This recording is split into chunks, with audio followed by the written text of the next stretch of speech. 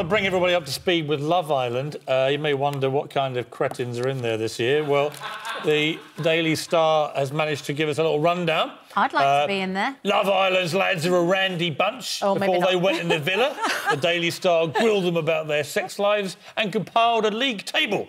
Personal trainer Adam Collard is only 12 22, minutes past 7 but in the still morning. tops the board. When asked how many girls he slept with, he boasted probably hundreds. The show's David Brent, stationary boss Jack Bincham, is second with 80 women.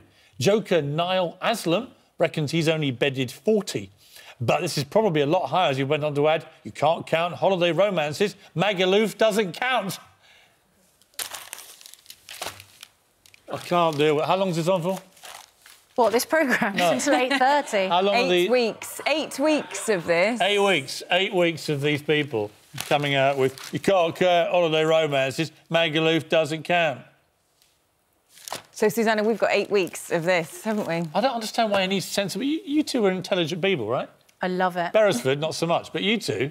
I just don't get why would anybody... I get dating tips from it, but maybe not What from them. possible dating tips do you Maybe give not somebody them. who's just announced that holiday romances in Magaluf don't count? Well, they what don't. dating tip are you getting He's from right. that? They don't count. Who's ever got married out of a holiday romance in Magaluf? Actually, that's a good question this morning. Why don't you get in touch if you did get married after a holiday romance in Magaluf? Because Piers Morgan would like to know if they actually last.